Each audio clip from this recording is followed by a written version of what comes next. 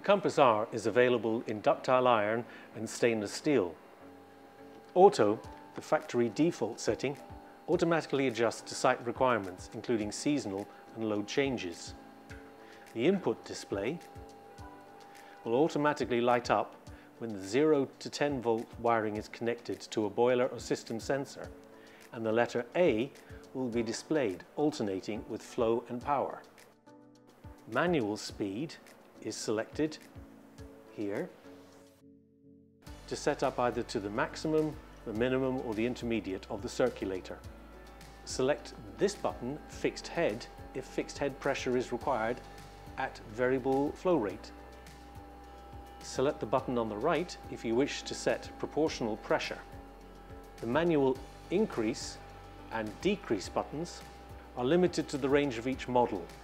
For example, the R2075 has a limit of 3 lights.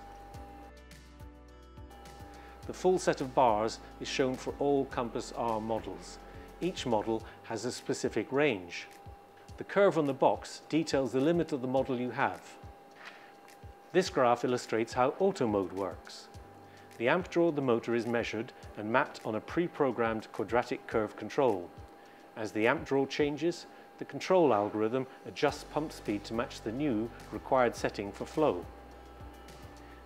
The 0 to 10 volt wiring is on the left side of the wiring box. The wiring for the 0 to 10 volt DC input should be connected to the 2 ports on the far right. This can be from boiler or sensor control. This is for the circulator speed control. However, it will not provide feedback to the sensor for a BMS system.